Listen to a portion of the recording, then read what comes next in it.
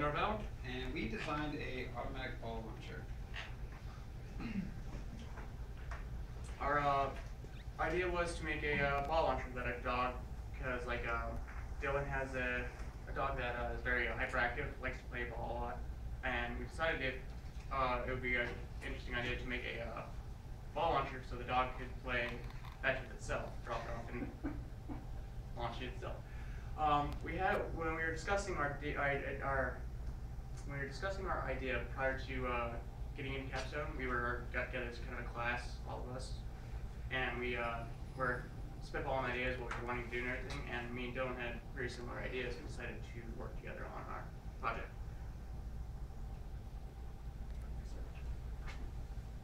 The time it took us to come up with it, it took me about a week to figure out how to program the Arduino. Wasn't familiar with Arduino platform, didn't realize it was written in libraries, so I was trying to write like you do to a Dallas semiconductor microprocessor, and it just wasn't working. I couldn't figure out how to access the libraries to figure out how to individually assign pens. So it took me a week to go through and learn actually how to use an Arduino. It took Dylan about 5 hours or so to design our very first prototype that kind of got our idea grounded, and I got it physically made so we didn't see it, and about 40 hours in total to build what you see here. We had a lot of troubleshooting problems that we had to have Max's help with.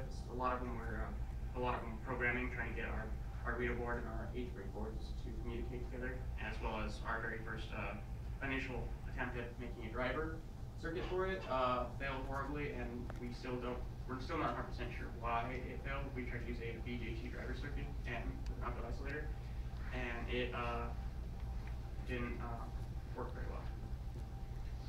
This is our, in the red over here is our money that was actually spent. There's a lot of things on here, not that many, but there's some things on there that we didn't end up using, like these diodes and BJTs like he was discussing. Brought a sweet case for the Arduino Uno that just worked out great. Some other miscellaneous things. There's other items on here that I ended up buying that we didn't end up using. But this is the actual cost of what this is right here. Our layout, we're looking at 280 bucks.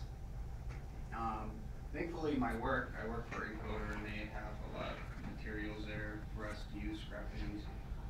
They also provided us with some motors, our DC motors that we use. We have 24-volt motors. They run about 2,000 RPMs. They gave us a 24-volt power supply, which was excellent because we had some issues with power and distributing in our circuit. The wheels I got from them too, so they were actually pretty big help. This is our prototype.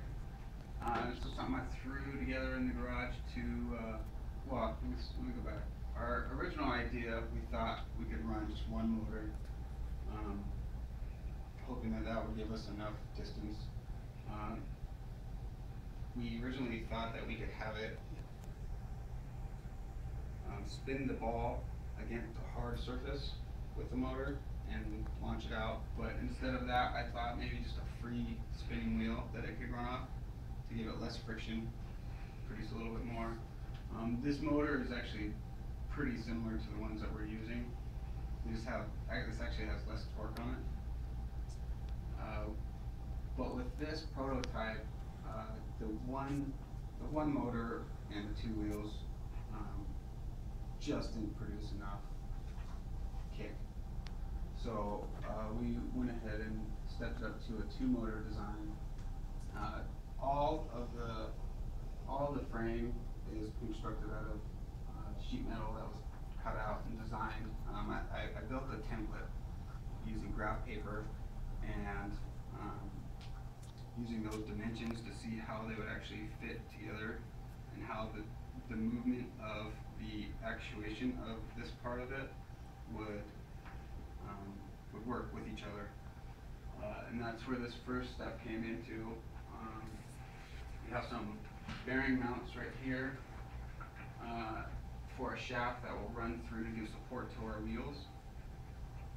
After we got that figured out, we went ahead and bought some actuators to angle our machine outwards to get our distance out of it, which this angle is actually only like 35 degrees. So if I were to change the position of that actuator, I can get actually the max of 45 degrees out of it.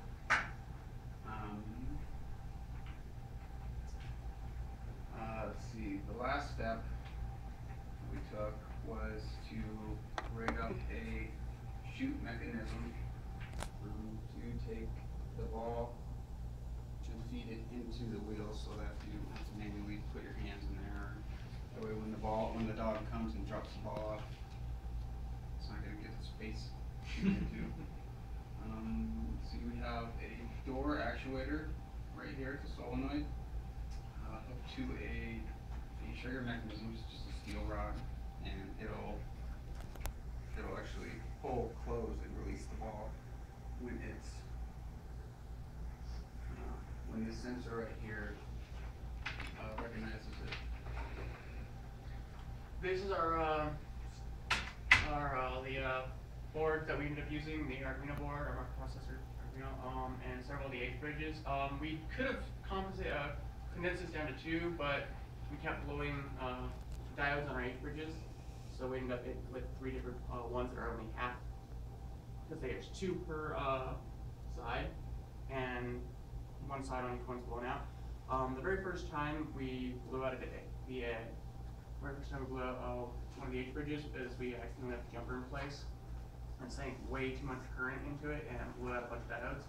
The second and third time, our solenoid had too much kickback, and we had to come up with an mechanical isolator in order to keep it from kicking back and blowing our diodes.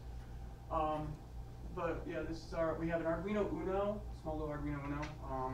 Worked great because we only needed a few pins. We didn't need all that many pins in order to control each of the boards.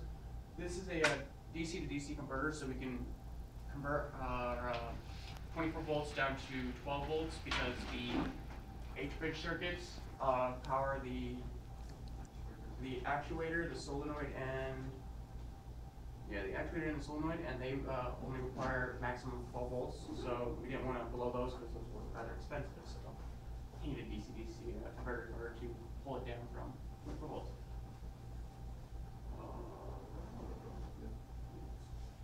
This is actually inside our junction box, which is where we have everything mounted up. We have this right here is our converter. It'll take it and give us a constant 24 volt power. From there we have it spliced off to 2 different voltage regulators. One's a 12 volt, one's a 5 volt. And we have them going into our H bridges. We have a relay in there to work our solenoid because the solenoid was a big issue we had in blowing our H bridges. So we changed it to a solenoid. And this took, I spent 12 hours one day just redoing it, putting everything in there, trying to fasten things in there, getting the wrong parts, having to go back and get more parts. But I'm pretty pleased with how the mounting of this came out. This is our final 360-degree view of our project. We have our 2 motors outside, which in the future we would like to in-house this so that it's not a danger. There's not electronics and motors and wheels spinning everywhere. Yeah, you don't want the dog to go drop the ball in there and have its collar be cut off. What's up? So this is our equation that we've figured out for our initial velocity coming out of here with the distance that we got. We averaged about 67 feet at 35-degree angle. With the acceleration of gravity, it came out to be the initial velocity came out to be 32 miles an hour, which I was actually pretty impressed to actually figure out how far it actually went. I was thinking 40 feet, but turned out to be more like 70. These are some of our setbacks that we were talking about through the our presentation. Our first attempt was with a free spinning wheel. Like I said, it was that was more of a design, our first prototype, than more of a setback. It didn't have enough torque. Our first motor didn't have enough torque, and when it did actually launch, it just sort of rolled it across the ground. Blowing our diodes a bunch of times, once due to the jumper wire being left on, and twice because of the solenoid. Countless programming errors throughout the entire thing. A lot of it was actually a lot of the programming errors was actually due to trying to get it to communicate with the H bridges. I just didn't realize I didn't realize I wasn't setting the pins as output pins, and once I didn't realize we needed to actually use an enable pin to turn on the H bridge. And then our BJT circuit, the very first one. Like I said, we never did figure out why that one didn't work. It kept sinking way too much current with the BJTs and getting way high for a couple of times on our BJTs.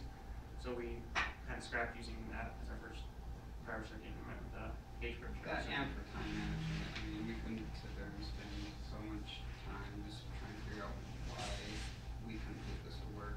Yeah. So we just went ahead and bought our H bridges. So our demonstration will have Max switch over real quick if you can to a video, and I'll simultaneously demonstrate this right here.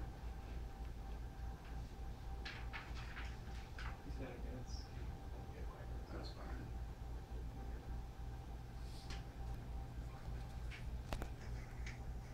So we drop the ball in, and the sensor. This plug.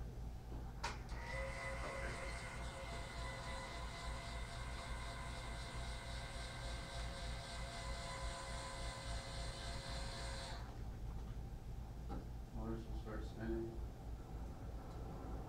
It's all on time delays.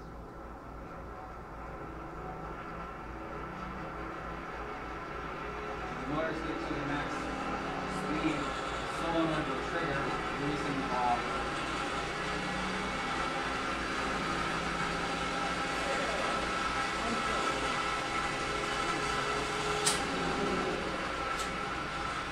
And I'll reset back to its home position. And wait for the next ball to get set in.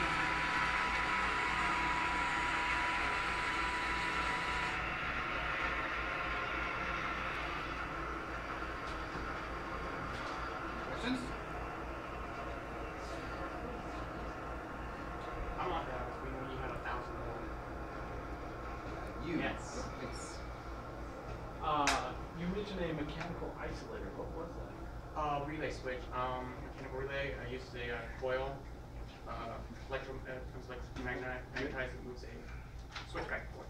Switches it over, powers the solenoid. Allows the party solenoid to open it up, and then when I turn it off, so that way it isolates it from our circuits.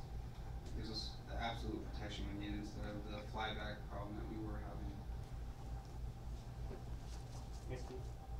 So if you were comfortable with programming in C, what made you choose an Arduino over going with an 8051? Price. That was kind of what it came down to, was that Dylan was the one who funded all this, and it came down to which board was cheaper, and the Arduino was $12 versus an $80. And like Micah said, it's compatible with a lot more things. Have the options there.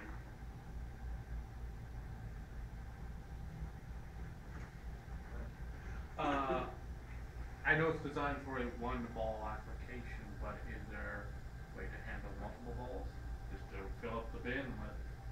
I mean, we could, if we wanted to load up a shoe, but there would have to be some timing involved to get this trigger to release and reset. What would happen if there were multiple balls in there? What would your program do? The programming wouldn't actually recognize if the ball was in there, because this will only trigger once. It waits till the whole program's run before it sets again, so it wouldn't it would keep running over and over and over if there's more than one ball. Mhm. So you can actually, but it won't actually allow, this one actually allows to trigger until the program's reset, so you can actually trigger that 100 times and it won't keep running the program. But as for the multiple balls in there, we might have 2-3 balls get released before the solenoid shuts back. I did have an idea, we actually discussed this, having multiple balls loading it up in there, of having two solenoids that would run and operate, one that would, the ball would drop, and then this one would release, and then once this one closed, the next one would open, drop the ball, then release, and this one would release until the next, until everything ran through, so. But we just didn't have the time we're not to build trying to larger kill the opera. dog. Is the elevation on a random sequence, or does it always go to the same elevation? We discussed doing a random sequence, but we were kinda concerned with it being too low and shooting right at the dog's face. I had an idea of building several Ks and switch statements that I would select between, but currently we've only got the one that it runs. But we did have a idea on how to, or on to making a random, so it could, because it's all time controlled, it's not actually like a value, so it's how long it's on versus how long it's off. We know it takes 12 seconds for it to fully actuate out, fully actuate back in. So we would just do the math from, we wanted it to be 45 degrees, but we only got 35 out of it. But we would just do the math to know that 6 seconds gave us 30 degrees, and so we could figure out our degree angles. Now, ideally, with more time, we wanted this thing to be cool, like super cool. Like we wanted to have it on a probably more like a 180 swivel. Have control over it, over the Wi-Fi, so that someone can play fetch with the dog. You could switch it. You could hook up while you're at work, or even a remote. With more time, we would have liked this thing to do much more, but. Switch between automated and manual control, basically. So you can dog play with itself, and you can play with the dog using the remote control launcher. But we kind of ran into time constraints and a lot of issues, or a lot of, well, not really a lot of issues, but spent a lot of time on some issues that staff time, so we didn't have the time to put it on our swivel. Any more questions? You were talking about going from the 3 boards that you could have gone down to the 2 with the H bridges, but you kept blowing other H bridges and your diodes and everything. What would you do to fix that so you can consolidate down to less boards? We would just we would either replace the diodes or buy new ones, but we're running into, when we finally got down to using the H bridges, we were 2 weeks till we were done 20%, or 3 weeks, 20%, so we didn't have the time to order new boards, and we didn't have small enough diodes to be able to solder back into it. The diodes we all had were really very large, weren't up to the 12 volts 12 volt demand that we were asking of it. Are you, if I'm thinking this question right, you have solved the problem. Yeah, Otherwise, some problem, we just didn't have the time to fix the problem, to implement the solution. we would continue to grow. Yeah, oh, we won't, yeah, we figured out the problem was the solenoid, and It was the solenoid. the one time was just in here on our part with way back leaving in the younger in place, which we didn't put in place. Otherwise, it was fly back from the solenoid, which we used a mechanical relay. Any other questions? Yeah. What would you take to put that on market? So what would you do to it? Because you said you're going to enclose it, you want to do all these different things. Well, what would the end product look like? Well, ideally, I'd like to have these motors capped, maybe even a box, have it boxed out and have a hole in the front to where that's the only access in is where the projectile's coming out. These wheels, they spin pretty fast. You can get a lot of things caught. On these motors, there's some extended shaft, they're double-ended motors, double shafted motors. So having a single shaft on one side. Yeah, Travis? So during gear up and firing, how much power does that consume? Well, when the motors are fully running, they climb up to the full, we have it set at 20 volts. It will actually suck some of that power because it's not as instantaneous to run the solenoid, which is 12 volts, so it draws some of that away from it. It draws about 1 amp when it is free spinning, when there's nothing against them, but when you put pressure against them, depending on how much pressure, it can draw upwards of about 3 amps. That's where they max out. How much pressure does that ball apply? When we were testing it, we were jumping up to about 2.2 amps was about where we were hitting when the ball would go through because we don't have them real close to compress the ball. We were trying to avoid jumping up to the 3 amps because while our boards could take it, we were worried that repeated 3 amp might cause damage to them. We have our spacing where we look up to support to give it a middle compression. Less than that, it doesn't launch it as far. More than that, it draws too much current.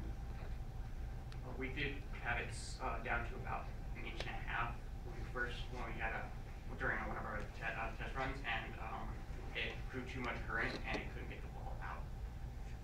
Get binding up. Have you, has your dog tested that for you yet? My dog currently blew out her ACL about a month ago. And so by the time I could have had to start training her, because she's highly trainable, she blew out her ACL and just had surgery, and she actually has another break in it. But she fell out of the truck. So, so I have some safety things I'm going to do to it first. We did actually intend to have part of one of the demonstration videos of his dog, but his dog broke his legs instead. No more questions? You sure? One more. Anybody? So who's credited for the final design? He's credited for the final design. We build of it. I do a lot of the programming and making the boards, wiring the boards together. So You gotta ask. He asked what the power output was, and you told him what the volt was and what the current was. you wanted that in wattage. Yeah. I don't think we did the math on the law on the wattage. So you have the voltage, you have the current. Yeah. Can you tell us the power equation? Can you tell us the power? It's I squared over voltage. I don't remember the power equation. Several times in the night, you don't remember it. Hey. No? Anybody? You need a calculator? No, just the equation. Just the equation. V times I. But V times I. Piv. Oh. Piv. Power equals current. Voltage. Times Power was So you have the 20 volts voltage. times 1 amp when it's free run will be 20 watts, and then 20 times 3 amp on 2.2 amps when it's the torque on it would be 40. No, it would just be about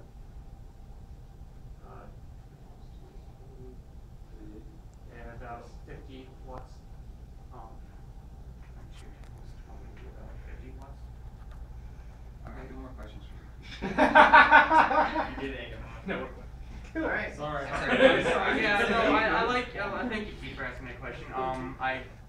That's one I always keep forgetting about is power, the difference between power voltage and current. It's one I've been struggling with throughout the associate's